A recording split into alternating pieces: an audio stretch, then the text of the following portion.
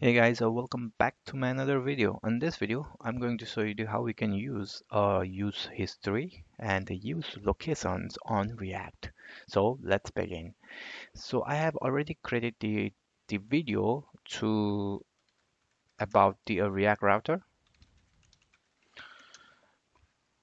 So if you guys are interested about watching this video, how the React router works with the nested, then I have created the example with the examples. I have created a really nice video. You guys can watch these videos here if you guys want to know about that. But this video is I'm going to only focusing on the use locations and the use history of on for the React Router DOM. So let's begin. So this is the documentations of the React Router, and this is the easy way to create a React applications, and you can install the React Router DOM like this. So I already let me check. I do have installed or not. Okay, I don't have a React Router DOM installed, so let me install that. So npm I React Router. It's called DOM. Okay, so it's going to install it here, and I also run this my React server and front end server, which is running on the localhost 3000. Okay, so my currently it looks like this is my applications. So I'm going to change this. Okay, so it's installing that the React Router DOM here, which is good. So this is my app.js that comes with a boilerplate, and I'm going to remove this now. I'm going to remove this class. Okay, logo stuff, I don't even need it. Okay, so now it's a blank. So I'll just maybe write it the test here. Okay, so once I wrote the test, then I can see a test here, as you guys can see. So the first thing I'm going to add the couple of the bootstrap class just to look a little nicer. And this is a quick way to get started with the CSS framework, and it's very easy to create. So let me add that CSS here, the link CSS on index.html, so I can use the couple of the component from the bootstrap. So let me grab the navbar because I want the navbar. Navbar will basically do a routing. So I'll just copy that navbar, and I'm going to create a new folder here called the components. Okay. So inside the components, let me create the navbar.js. So in navbar.js, I'm going to create a functional component. So React Expo. So there is a shortcut which we can use RFCE. So on this, when we do this, then we will see the navbar functional component easily. So how I use it is basically I use the extension called React here, something called not this guy, React. This one, React Redux GraphQL native snippets, which we can use it easily and we can get that shortcut. We don't have to write it down. We just need to type that shortcut and it will generate me the functional component. Okay, so I grab the navbar. So I'll paste the navbar here. Okay, so I'll paste the navbar. So it looks like my navbar has a couple of issues with the closing stuff. Okay, so it was there, maybe here. Okay, so now I'll just save it. So my navbar looks fine here. So now I'm gonna use this navbar component on app component here. So in app component, I'm gonna call that navbar here. So now let's see how it looks like. Of course, I need to input this here, otherwise it will not even work. And let me also double check that I have the React Router installed or not. Yep, it's successfully installed here, React Router DOM. So now I could take advantage of using the React Router DOM. So I don't want this terminal to show up, so I'll just put it down here. So now let me see. Okay, looks like the navbar is already show up. Looks good. Okay, it looks good. It's already show up here. Nice. So now let me edit a couple of the things here. So just to make the navbar really simple, I don't want all this nav bar. So what I'm going to do is I'm going to delete a couple of things which I don't even need. Let me delete that. Okay, so now I have only two, call home and links. Let me change this to about. Okay, So so now I have only two here, which is good. So now in the app, what I'm going to do is now I'm going to use the router here. Okay. So now let me use that router. And the first thing is I need to import the browser router. Okay. So browser router from React router DOM. Okay. So we could change this browser router to router if we like. So I can change as a use the router for browser router. So I can use this router now here, and I need to put this navbar inside the router. Okay. So once I have it here, so now I will not see any issue. It's fine. So here now I could able to use the route. Okay. So there is something called route which we can use it, and in the route it's we're getting from React router DOM. Okay. In a route we could able to tell the path. Okay, if it's slash, which is home page, then it need to go to where? It need to go to home. Okay, so home is, I haven't created the home component now, so now let me create that home component as well. So the home component is basically nothing similar like a nav, but let me create that quickly. React function component export, and this is the home component here. Just say our home component, that's it. We don't want to do anything else. So now let me import this home here from home component. Okay, so once we have this, it's always better to wrap this route inside the switch statement, because in switch basically it tells that if its path is empty like slash, then it goes to home. Okay, so now let me create another route as well. So if it's about, then it need to go to about. Okay, so let me create that as well. So in about, I don't have a about now, so now I need to create another component as well. So let me create the about. Let me copy this and put it here just to make life a little easier, and just to change this to about. So now I need to import this about from about component. Okay, so now let's see how it looks like. So whenever it's refreshed first time, if it's slash, then it goes to home. So if I click it about, it should goes to about. But if I put it here about, then it goes to about. And if I put it home, it goes to home. Okay. So now our router is working fine, but we don't have a link on this nav. So now let me put that link on the nav. So let me go to nav bar here, and instead of this A, I could use the link, call link from React router. Okay. So now let me change to link, do this exact same process here, and in the link we need to tell where to go. If it's empty, then go to home. Okay. Or if it's a slash about, then go to about us. So now we have a link assigned to this nav bar. So now let me go to app. Okay, looks good. So now let me see. Okay, the link is not defined, so we need to import that link on our nav bar from React router. Okay, so I'll save it. So now if I go, okay, so if I click it about, it goes to about. If I click home, goes to home. Okay, looks good so far. So now let's use the history.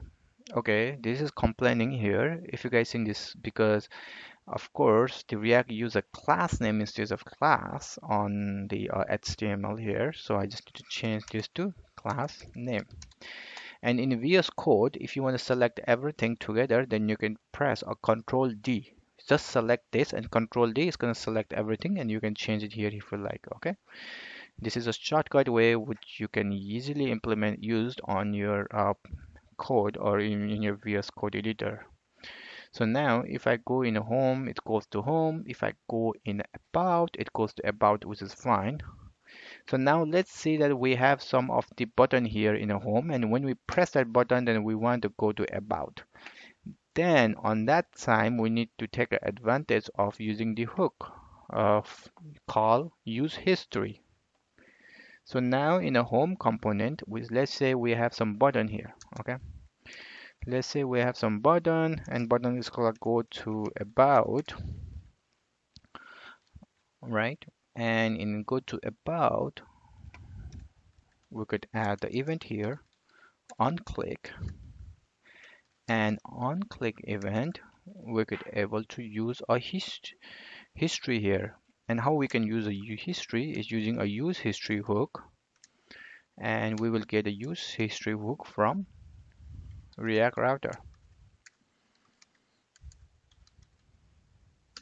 So now the first thing is, let's say that what the use history will give us. So I will put a import. I need to import this, of course, from React Router DOM. So now we could see the what is the inside this history first. Okay, so I will just press this button, and I will see the what is the history inside it. Okay, so here is a go to about button. So if I click it here, so it will give a couple of these functions here, such as action, block, create, go back. You can also do a go back if you want to. You can also go forward, and it will also tell you the length of how many path it's been assigned, and it also give you the locations of the what is the current location and stuff. And also we can able to push, which is mostly and many people will use it because this is very important functions which we can use it here. So on history, if we want to go, when we click the go to about and we want to go to about here route, then we need to do a history dot push. And in a push, basically we just need to tell where to go. Okay, so now I'm telling that I need to go to about. So if I refresh, if I click on about, now it goes directly to about. We don't have to go click it on here. Of course, it does the work here as well. But if you want to do from event, then you could take the advantage of using the use history. Okay, hook. And there is a window, another functions called window.location. Okay, I'm going to show you what the window.location does. It's doing the exact same thing. In window.location also, there are a couple of the functions which we can take advantage of it. But if we are using the React router, then we should use the hook component instead of using this. Okay, so basically here looks like there might be some ways to go to the another route as well. I think I did that before somehow, but we should take the advantage of using the history. So now let me create another button here, and I want to go back to the previous one which I went it. So on about, let me create another button. I'll just copy exactly the same HTML from here, from this button on about. Okay, so but on click I just push the history, but instead of pushing the history I want to use something called go back. Okay,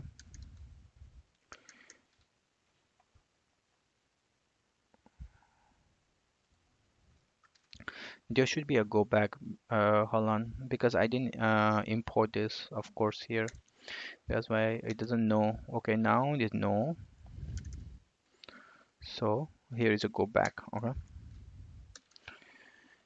so now instead of here, change this to button name to go back. Okay,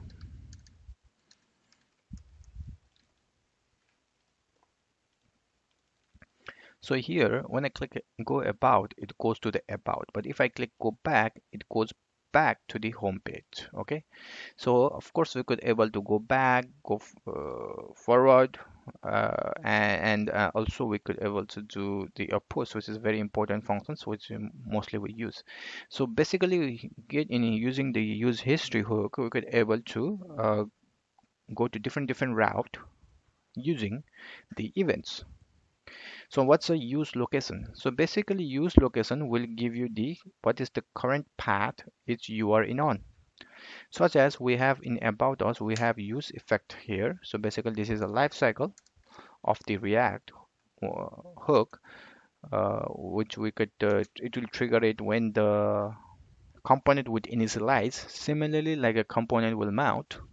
So on this one, I'm gonna print the use location. Okay, we could also take advantage of using the use location here. So on use location now, if I go to the about, then we will see the path that is coming from, and if there is any of the query, then we could also get the query here, and if there, we can also pass the state if we like, such as here.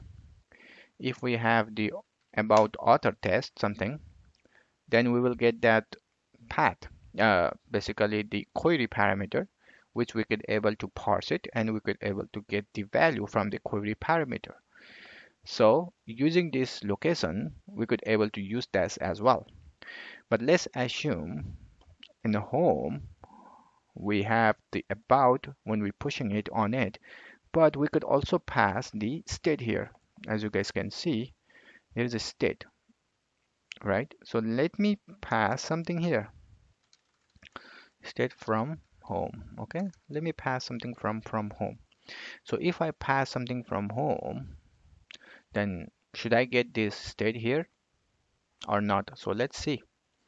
So whenever I go here and if I click about, then we can say from home as well, which is really good.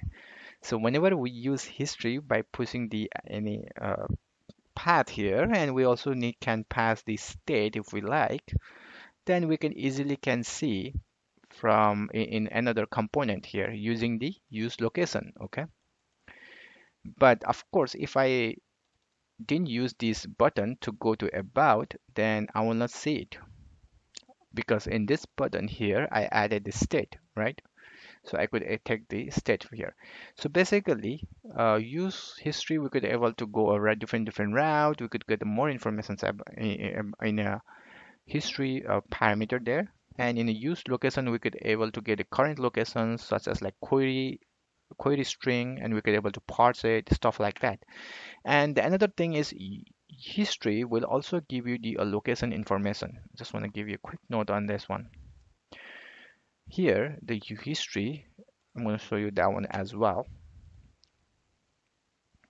So when I go it on this one, okay, it goes back, it goes go. So let me print some history here. So whenever I click the about button, which is go back, I just want to print the history now, okay? So I will show you something here as well. If I go in about, if I click, I will see the history. In history also, we will get these locations here, but just want to give you a difference between these locations and use location is here. It's written here, okay? So what it really says that the history object is mutable, it can be changed. Therefore, it's recommended to access the locations for rendering for route, not a history of locations. To this ensure your assumptions about the React are correct in a lifecycle hook. Okay, so we should take the advantage of using the history locations instead of no, sorry, not history location instead of the history locations. But to go in different route, we should definitely use a history. So I hope this will give you the brief understanding of the differences and also the uses of the use history and use locations. I, if I miss anything else, if you guys have any suggestions, please go ahead and comment it down. And I'm going to record on more videos uh, for a React, of course, and Angular and full stack on the channels. And please subscribe it and like it if you guys like my videos. And thank you very much for watching, guys. Bye for now.